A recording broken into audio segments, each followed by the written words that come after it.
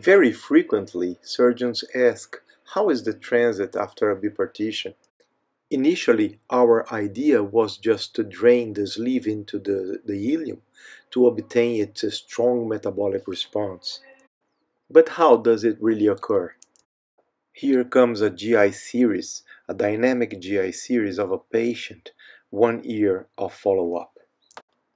The patient is having a barium contrast, and you can see the contrast going down. Here you see the gastroileum anastomosis, and immediately it goes into the ileum.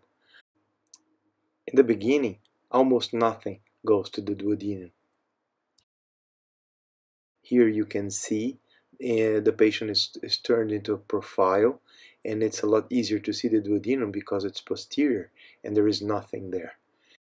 It took us a few years to realize that the ileum was absolutely preferential in the beginning of meals.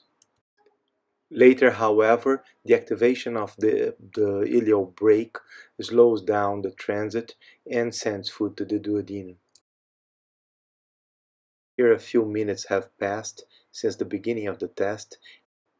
Now the full ileum is not preferential anymore. The transit is very slow, and slowly it fills the duodenum and the proximal gut. This explains the strong satiety and the strong metabolic response that occurs after transit bipartitions. The full endoscopic access and good nutrition are maintained, as well as the very potent results of early ileal activated surgeries.